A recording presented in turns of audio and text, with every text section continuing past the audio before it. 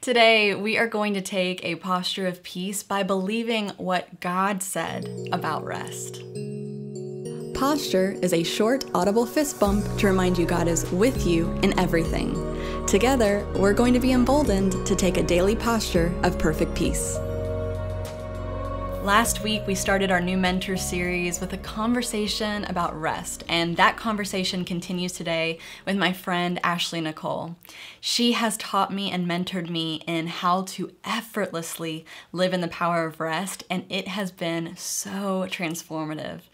Today's episode is another clip from that conversation, and it may challenge you, as it did me when Ashley first started walking me through shifting into a lifestyle of rest. But to be honest, what was being challenged in me is what needed to be changed. And this is the gift of truth. Truth sets us free. So if you feel challenged while you're listening today, I want to invite you to pause and ask the Holy Spirit if this is an invitation for change, for freedom, maybe from an old mindset, an old habit, or an old belief. I do want to encourage you to watch our entire conversation at posture.today. I'll also put that link in the description of this episode so it's easy for you to find.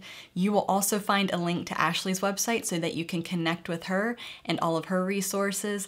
And as always, in the description of this episode, there will be all the references for the key scriptures that we make mention of so that you can find them, read them, and continue to study them. And this is such good news because if rest is a place, and that place is our place in the Father through Christ, it means we're not visiting rest. We can actually live there. So the next question is, why don't we live there? We don't live there because we don't believe that we do. So we really are truly limited by our beliefs. And the reason that this is so important for us to receive and understand is because God said that if we have become Christians, if we have received his son, that the old man has died, that the new man now lives. And in other words, he said it died. There's no going back. So we really truly are the new man.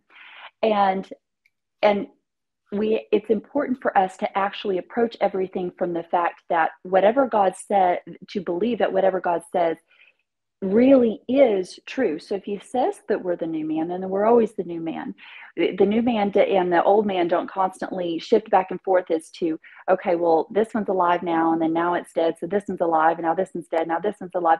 We don't shift back and forth. We already are there. God says he's already given us our inheritance.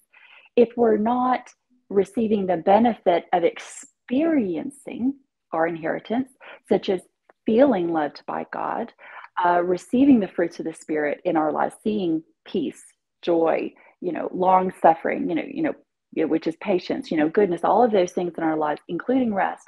If we're not seeing them in our lives, it's because we're choosing to not receive the gift.